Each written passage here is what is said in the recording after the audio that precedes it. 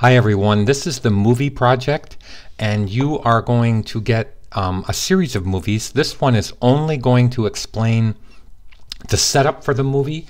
Here is the first day handout, which shows the movie project right there, the movie poster project, and it's worth 10 points as we can zoom in and see. Okay, so what I want to do is to go through what Sean had written up for this, and I'm just going to leave it because it's fine, and you need to really concentrate on this to get this in your portfolio with all the elements, because when a job is done and finished, you really don't have a chance to, as a student, show all the things, the whole thought process, the idea and the concept process. Well, we're going to build it for you, and I'm going to show you a bunch of folders that you're going to have in your asset folder, and you can just go through them. They're not for your purpose other than just understanding what I did to get my images. Well, I want to show first my poster.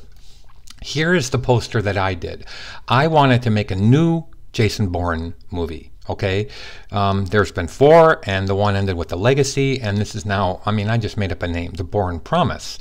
And the women that were in Jason's life, from Marie to Nikki, are going to be the focus. And I believe in my movie, I have said that Nikki and Marie, Jason and Nikki actually come together in this movie, in my mind, because Nikki had left and they're going to go after Nikki to try to kill her, and Jason isn't going to let it happen. So obviously I said Jason's word was more important than his life, which means that he had promised her that she's going to be okay. So they weren't going after her. Then now we have the whole Bourne supremacy and identity and everything else building into this final movie of The Bourne Promise. I know that's probably silly, but whatever. So what I have done is, this movie is going to not only be about how to get the script down here. I've made it very available to you to get this part in the movie here, but I want to go over to this aspect of it before I show you the font and everything else that I've already gone and gotten for you. You need to give me a 200-word document, which isn't very many words, describing what you want. Read this PDF file. It'll be right in the module for in Canvas. And now you have to also build me a word cloud. My word cloud would have had things in it like Jason, and I want it to be in Paris. It would have had Nikki. It would have had the promise, okay, which was a big deal for me when he promised Nikki that she would be okay. And then it would have all the names of the other movies, because obviously they play into everything. Colonel Eric Byer was big in the Bourne Legacy. He's going to actually be somebody who's going to be in the new movie. And then you need to show a descriptive thumbnail, all right? And then the slap comp, he says, is a rough version of your poster. You can show me your slap comp, which is a quick version of the poster, but you can go right to your Photoshop file right after your slap comp. Okay, now what this has in it is an example of what a word cloud is. It also has an example of how you do thumbnails. I'm going to show you my thumbnail, which I didn't do 20. Sean wants you to do 20. So in the thumbnail part right here, you can see that he wants you to create 20 different drawings. All right, so please read this PDF. And please deliver the elements in here that you're supposed to give me, which are the summary, the word cloud, the descriptive thumbnail, and if you want to, a very quick slap comp of the way it's supposed to look. But you can go right to your finished file if you want to, okay?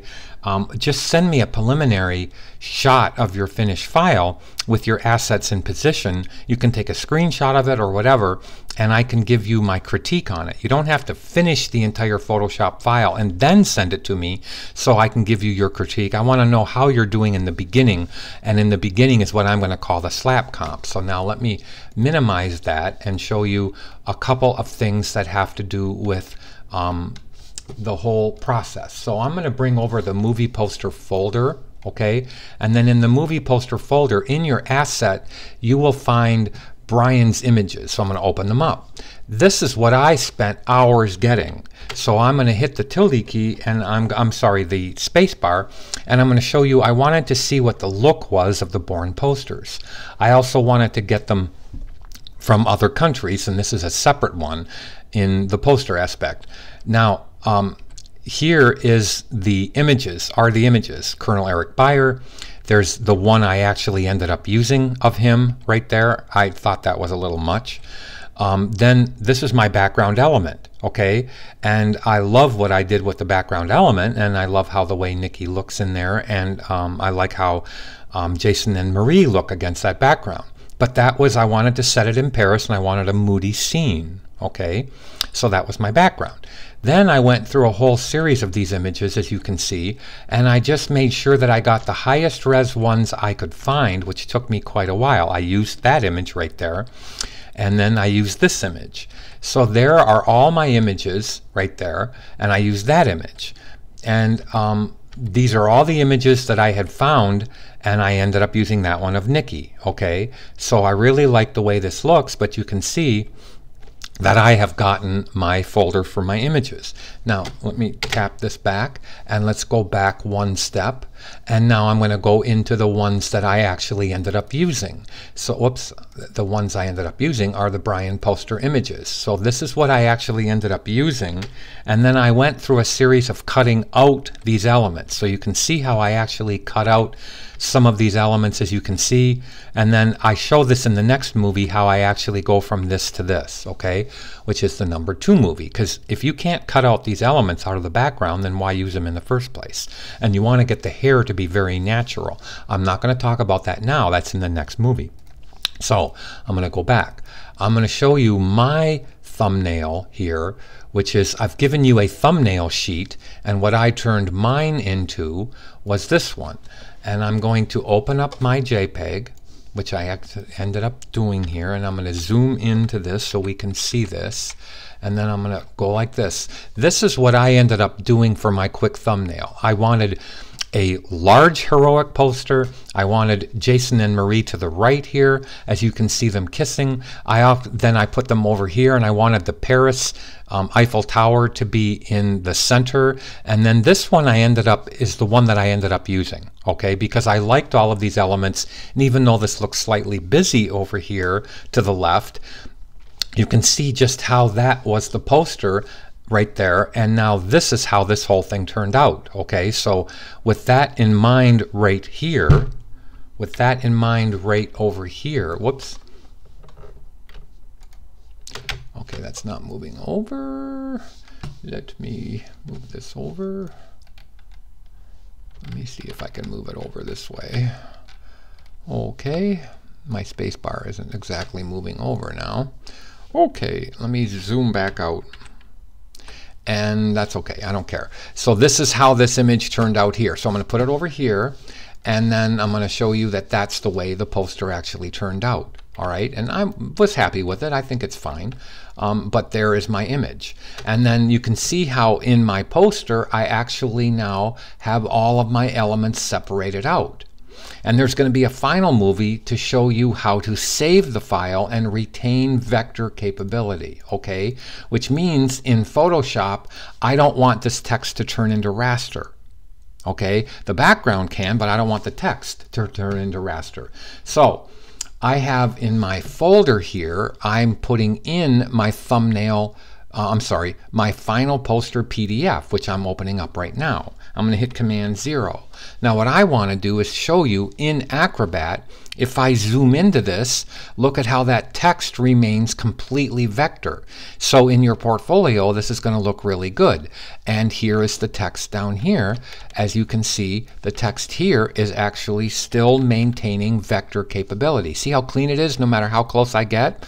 That is a little neato technique that I'll show you in Photoshop, how you can actually save this out and keep it in vector for the text. So I'm going to put this on the other file. So what you need to do is to go through my two things. I'm showing a comp folder, and I wanted you to see all of these comps here that are what the other people have done in laying out their posters. I've given you an ability to either be fancy with your thumbnails or your comps, and then this one is pretty much, they spent a lot more time than I did, and you would have to spend more time creating a comped up version of your poster for your client, all right? But that's why I gave you this comp folder. Now, the other thing that's in here, and I'm going to find it in a second, is my poster examples. Now, in my poster examples, again, I show the born ones, but I also wanted to go get an idea of how other ones were looking. So I spent some time and I got you different, from Iron Man to Nemo to a whole bunch of other posters, Captain America. I just wanted you to see what those were actually like, okay? Now, this is actually one of the students in class. This is what he put together as his final poster for last year, all right? So, just wanted you to see what one student had done. And I have another example in here. Oh, thumbnails, that's it, right there. So now here's examples for thumbnails. And I wanted you to see what other people have done in thumbnails to get ready for whether it's a comic version or an ad version or a movie poster version. How did he end up getting in there? Whoop, I'm going to take him out.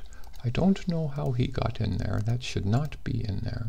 Okay, good. Well, he's no longer in there. So here are the ones that I had. Please make use of this stuff, okay?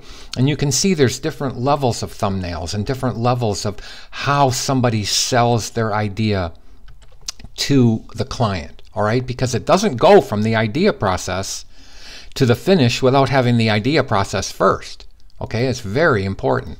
So in your asset folder, I wanted you to go through not only other posters and a comp, or a, as Sean calls it, a, let me see if I can find this here, a slap comp, all right? But I also want you to do the word cloud. Now, I even found word clouds. Let me hope I find my word clouds. What did I do? Oh, they're right down here. So I went through and found some neat word clouds that you can do. Create this for your portfolio. It's really cool. It takes the ideas. Look at how this is the one for Star Wars. And it takes the ideas. There's Harry Potter. And it lets you see what other people have done in the word clouds. There's Sherlock Holmes. So create something for your movie in a word cloud. Remember, mine would have Jason and Marie and Colonel Eric Byers and Paris. Mine would have all of that. I think that's gorgeous. Now, create this, and you have to turn it into me. There's a really cool one of Star Wars. So there's one of Star Trek. So now you can see another one of Star Trek. And there's Yoda.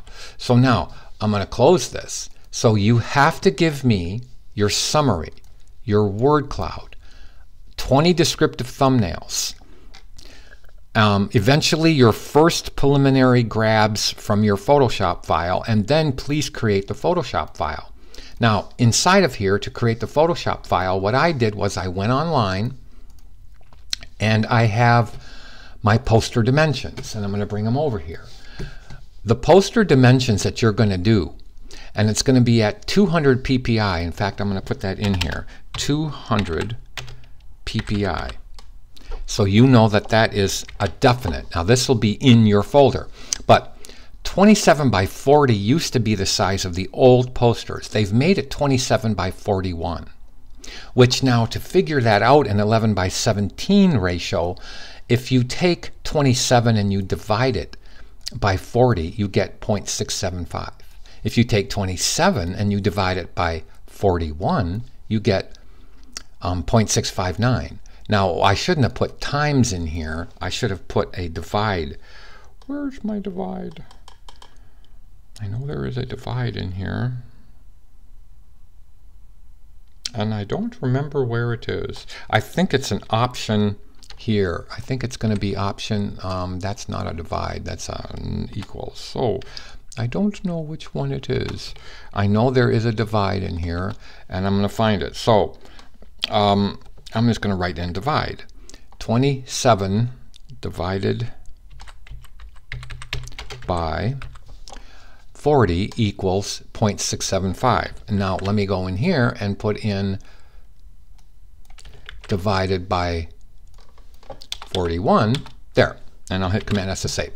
So that gives you a 0.659. Now, how do you figure out 11 by 17? Well, if you take 17 and you multiply it times 0.659, you get 11.25 approximately. So our size of our poster is 11.25 by 17. Okay, so I'm going to go into this, click on my Photoshop file, click on my Photoshop file, and I'm going to go Command Option I. So you see how I have 11.25 by 17 at 200 ppi. Now, I also went to my folder, and let me hit the F key and expand that back down and then minimize this screen because I wanted you to see my other thing. I actually went in to a font site and I downloaded. I want you to see what I did, and I'll bring it over here. I'm going to click this. I'm going to bring this over to here. This is a movie poster font that I have for you. I clicked both of these and I downloaded them. So what I did on my machine was, here is the font right there. It's called Steel Tongs. Now I've given you the font.